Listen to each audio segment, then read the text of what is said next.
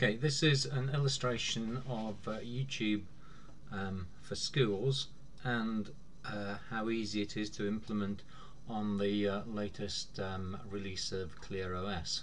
So I've got VirtualBox running on this PC, and I've got two virtual machines running a ClearOS beta test. So this is running ClearOS 6.6 beta 2, as you can see there, and this is acting as a gateway for this virtual machine here, which isn't connected to my home network. It's connected to this machine here, so it's sitting the other side of this ClearOS machine with its firewall, content filter, and YouTube for Schools now enabled. So I'm running Elementary OS here, which is a Linux distribution, which is really nice and clean and easy to use and set up, and I'd recommend you have a play with it if you've never tried it. So this is the ClearOS 6.6 machine, and this is its web interface, which I can browse to on its external IP address. And within the gateway settings, you've got the normal web proxy setup. I've got it set up as to be in transparent mode, so there's no end user configuration required at all. And you notice that now you've got YouTube for Schools enabled here.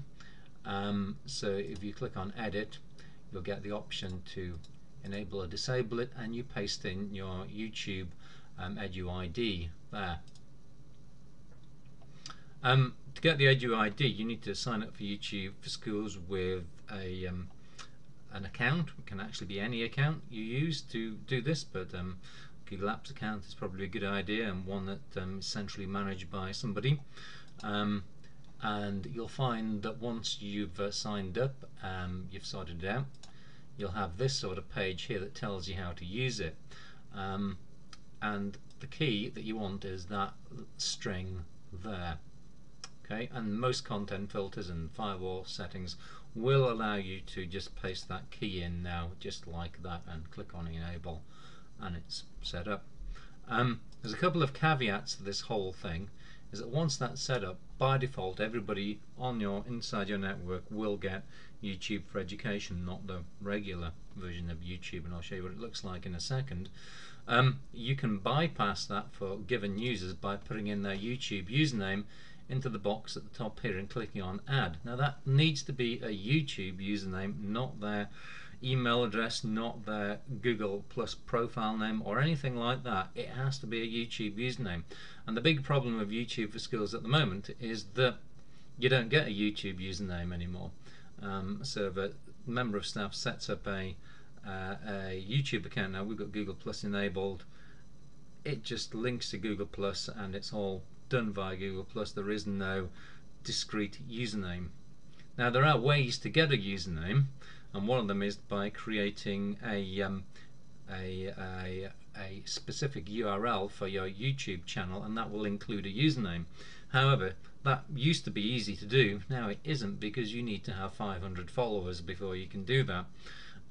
So that's a bit of a problem for the vast majority of people who don't have 500 followers. So the YouTube username bit is a bit of a problem. If somebody created a YouTube account a year or two ago before the two were tied together, then it's not a problem, but you would have to ask them for what their YouTube username is. It's not as simple as putting in their email address. So this is a major stumbling block for YouTube for Schools at the moment. Basically for us it makes it unusable, because I need a way of adding all the staff to this, and at the moment there simply isn't a way of doing that easily, and at the moment I don't think there's even a way of doing it. For some of them I could do it, but the vast majority I couldn't. The account that I'm signed into here, you can create playlists, and you can put whatever videos you want into those playlists, and your users will be able to watch those playlists. However, they won't be able to watch those playlists until you publicize those playlists somewhere.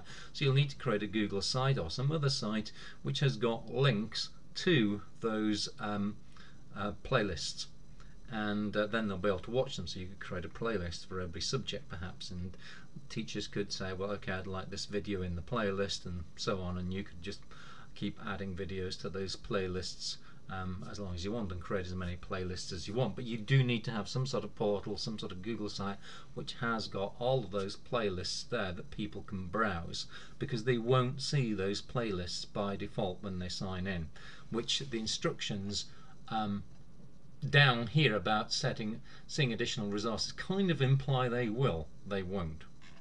Okay, so there's some rather major caveats associated with this, but just to show you what it looks like, here's the elementary OS virtual machine fired up.